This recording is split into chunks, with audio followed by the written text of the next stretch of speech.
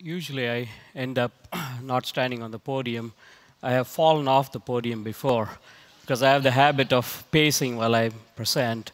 And pretty much most of the subjects I get excited about and I forget that I'm on a podium. This one is going to be tricky.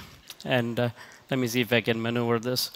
Um, First of all, thank you, Media Evolution, for this opportunity. Usually, I speak to industry audiences where when I look around the room like this, about 70, 80% of the people are people I've known before in the last 10, 12 years. I've seen them before. Here, most of you I just met in the last couple of days, so it's wonderful. Being that it is in the afternoon and our attention span is probably not the same as it was this morning during Ben's talk. With your permission, I have a request. Those that are interested are welcome to stand up for a second and stretch yourself a little bit. And hopefully this will help. When Martin said I have 15 minutes to give this talk, I was thinking to myself, if he said I have 3 hours, this is not a problem. 15 minutes is very hard. And following these two guys is even harder because they're talking about future trends, right? I love what they said because I'm a marketing guy, and this provides me the input roadmap for our research development team to go build these products. Now, if I brought either of these guys to e-ink and had them present to our technology team, we'll have a few heart attacks. Because what they talked about is the kind of dreams that we need to have to create new technologies. But if you're responsible for building those darn things, that's a very different story. And I'll explain to you in my part of my presentation. I'm going to try and focus on two different things. The first one is going to talk about a certain type of media change. We talk about evolution, right? I'm going to talk about a revolution, something that's already starting, and hopefully we'll all take benefit of it. To keep it somewhat narrow, rather than talk about transparent screens, the OLED screens, the LEDs, so on and so forth, I'll focus mostly on electronic paper, which is somewhat easy because we pretty much make most of it. This is the kind of product that e-ink makes. We make electronic displays that are typically used in the Amazon Kindle, the Barnes & Noble Nook that I have in my hand, whole host of other e-reader type devices. And since I'm one of the officers of the company, unfortunately, I have to present that slide, which basically says, don't go trade on our company's stock based on what I'm going to tell you, because next year, I won't be here, because I will be fired. Please don't fire me. I can fire myself. I have that talent.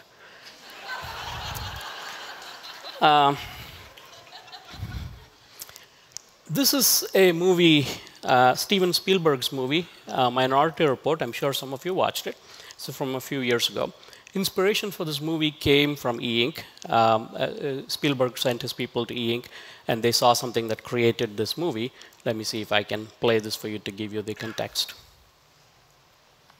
You can see in this movie, they have a piece of paper where the content is changing. You see right there? It looks like a regular sheet of paper, except the content is changing. That was the dream behind creating this. We are an MIT spin-off, and the idea was to create electronic paper. But if I look around this room, today most of you have some kind of electronic devices, a lot of tablets. But what we were trying to do was to replace that printed paper. Almost every one of you have more printed paper than you even have electronic devices. When we talk about displays, the #1 display in the world is not LCD, it is printed paper. And the fact that you're all using printed paper means this dream has not been realized yet. Why not? It takes a long time, and here's why. This writing has been around for a long, long time, right? We talk about tablets today, most probably you're referring to the iPad. In previous days, before iPad and some of the other tablets meant these clay tablets. That was the revolutionary thing 5,000 years ago. Followed by paper that came around 2,000 years ago. And the printed paper that we know of today was invented 500 years ago. And when e-ink formed the company to build this thing, nobody was complaining about paper. Even today, nobody's complaining about paper. Paper is a wonderful thing.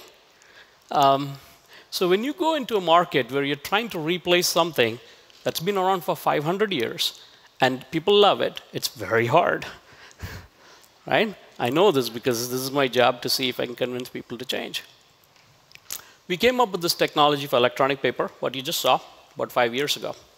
In the past, I would say we are almost mimicking paper. Now I'll say this is better than newspaper and better than paperback books. Probably not as good as glossy brochure type paper. We're getting there. This is the concept. But why is it so hard for us to change our reading behavior from books? Why is it so hard? So I've been looking at this for the last 4 or 5 years. Here are some things that I found. We love books. I have 2 shelves of books in my home. I will never get rid of them. It's sentimental. I don't read them. I have books from my engineering school. Gosh, that was a long time ago. But I will never throw them away. We need them. Sorry, that it skipped one. They're very resilient. So the image on the left, I don't know how well you can see it, is an image of what they imagined the Alexandria Library to be.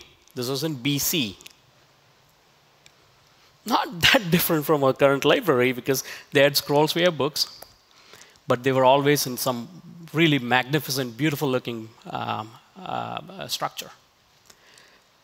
And then the other image is a homage to having burnt books during the war. And you can't kill books. They kind of stick around. They're very resilient. These libraries are magnificent, aren't they? I didn't realize that for the last 2-3 years, I've been using an image that I didn't realize was from right here in Malmö. The image on the left side bottom corner of my slide is the Malmö City Library. And even for those of us who don't live here, I think it's an awesome, beautiful-looking library. And the one in the middle is the Harvard Library, not far from where e-ink is. One on the bottom is from Austria. The one on the top is the Library of Congress, and so on and so forth. But what is happening to these libraries? You can do research everywhere, except for some pockets, like China and India and places like that. In general, in the developed world, libraries are on a decline. There are statistics all over. And show of hands, how many of you went to a library in the last 1 month? You're terrible. Of those, you're sweet, yes. Of those of you that went to a library, how many of you actually borrowed a book? Okay, slightly fewer hands, but still a lot of hands. Now, when I do this kind of a survey in different audiences, it's amazing to see how few people go to libraries. Pretty much in the US, it'll be half of the number of hands that went up here.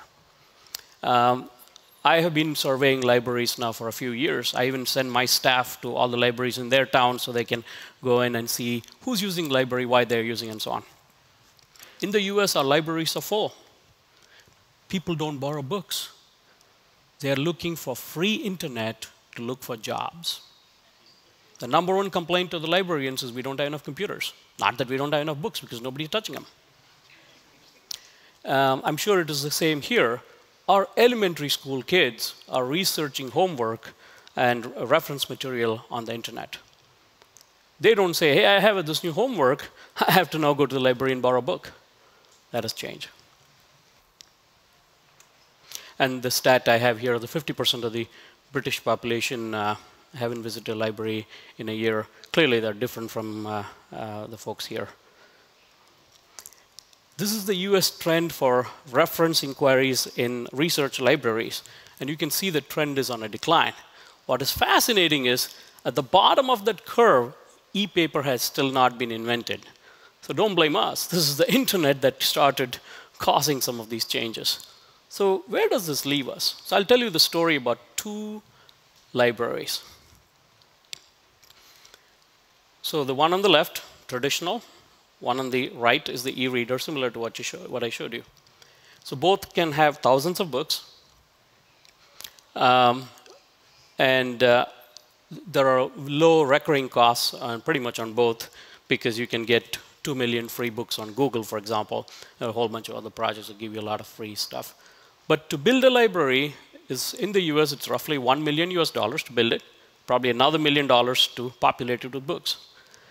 I could potentially give you a device like this. Most of these things are about $100. And I can put thousands of free books on it, okay, right here.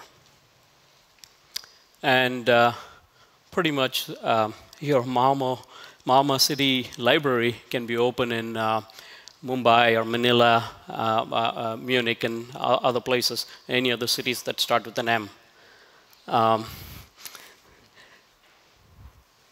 So then we are sort of redefining, aren't we? When you look at these devices, these are some of the popular e-reader devices, probably true here in Europe as well as elsewhere. They are now all new libraries for some of the reasons that I explained previously. What's happening is you can actually borrow books from your traditional library through one of these devices. And then these libraries are now beginning to go to school. That's a picture of an actual classroom in Russia where there are electronic devices being deployed. These students have access to a library which is not a couple of blocks away, but it's right there at their desk. Right? They have access to a lot of information. We are not seeing this in the developed world as much. It's amazing where this interest is. An average textbook in the US costs about $80. Somebody's making money. So there's not a lot of pull. We don't get a lot of pull in Europe either.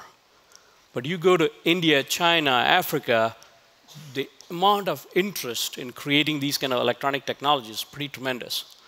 So after banging our head for 2 years trying to convince the education sector in Europe and in the US, we just said, we'll go empower the guys who want to be empowered, those that are hungry. Let me show you an example of what is actually happening there. So let me first give you a quote that comes from a school teacher in Nepal, the foothills of the Himalayas. He says, "We are too poor to afford education, but until we have education, we'll always be poor." It's so true, isn't it? World Reader, one of the charitable type organization, created this video. I'll play part of it just to give you an idea what they're doing. Very much interested in the e-reader.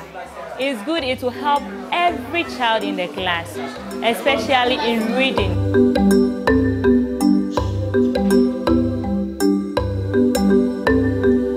The monkey was very much afraid, but he did not show it.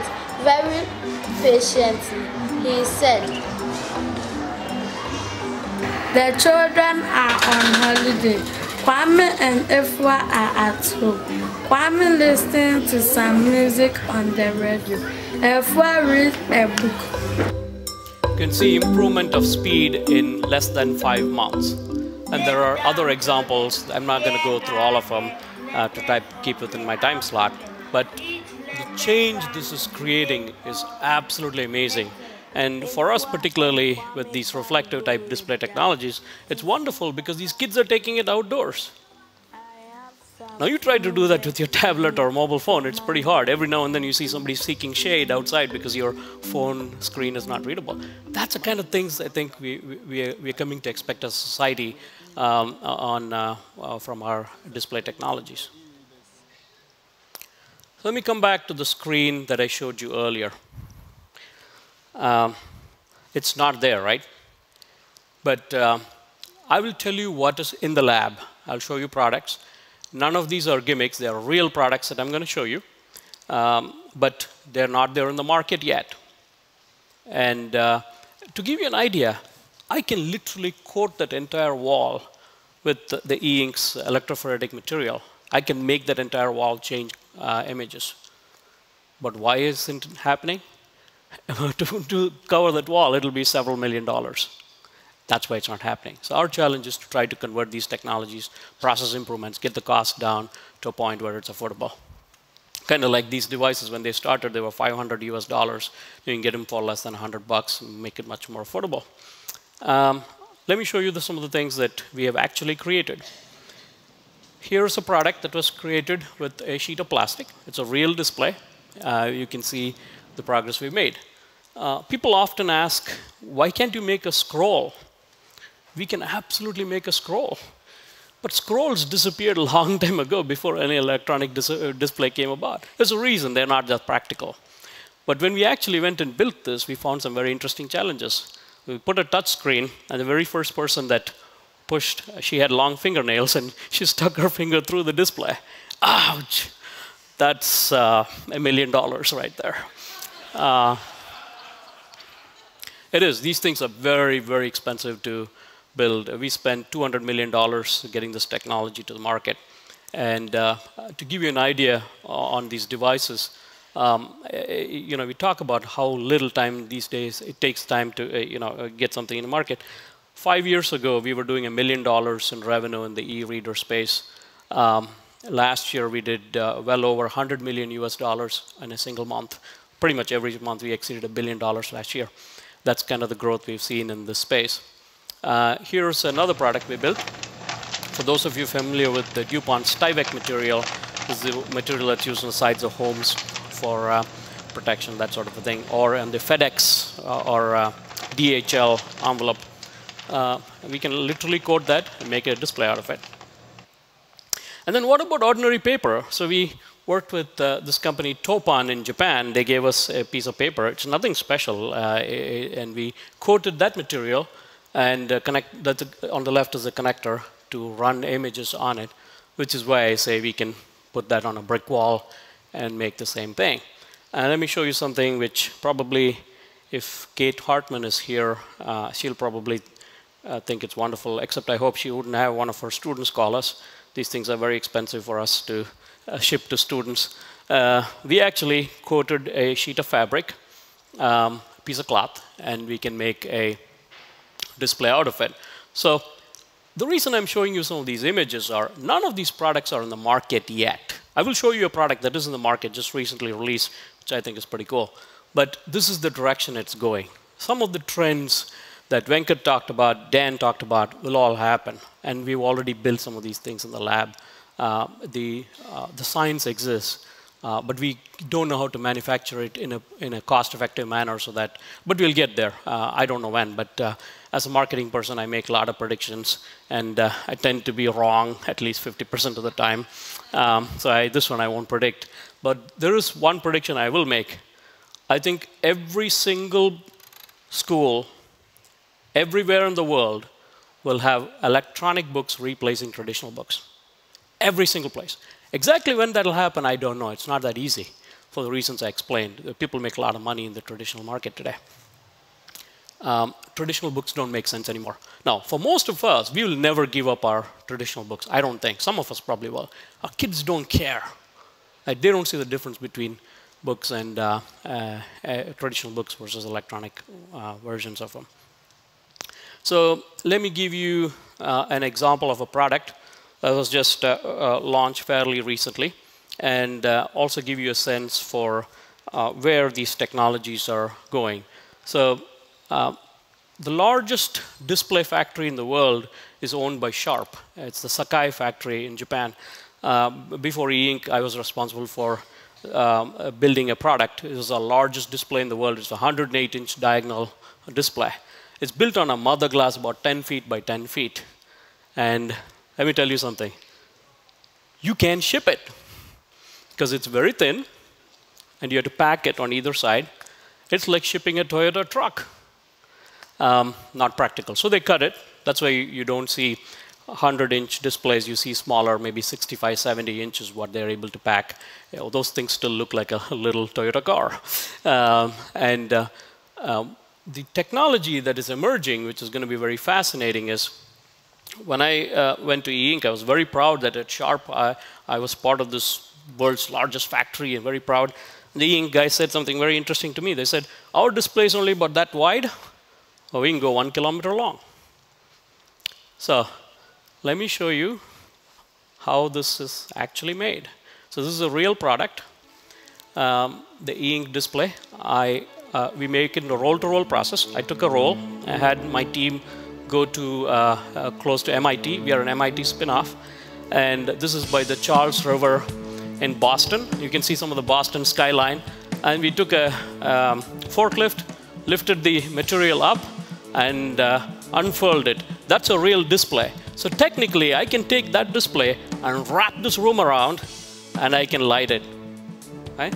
It's not going to be inexpensive because the display technology exists. The electronic drivers to drive that distance is not easy. A lot of current is required and a lot of technologies need to be improved. That's the direction we're going.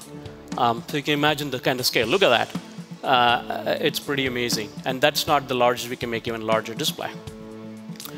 Finally, I'll show you a product we've been talking about dreaming of. Finally, we have it.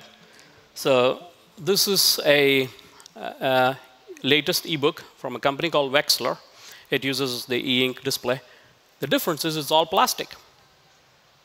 So all the displays we've had before, they were made of glass.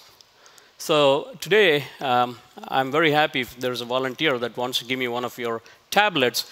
You can do that. You can do this. Why do you need that? I mean, how often are we dropping these damn things? We don't really drop them that often. But I'll tell you somebody that'll drop it within 5 minutes after you give it to them. They're called kids. So I handed over about 300 e-readers to a school district in Massachusetts to get feedback from kids. As we were handing them, they were dropping them. That's when these things become very important. If there are volunteers, I'm happy to take your tablet and drop it. We also have another portion of our company that licenses a technology called FFS, where pretty much 80% of all the world's tablet devices uses our technology. So I can guarantee you your display on the tablet will break. And that is the beauty of this. This is how far we've gotten. Okay? But it is slightly flexible. It's not like paper. Right?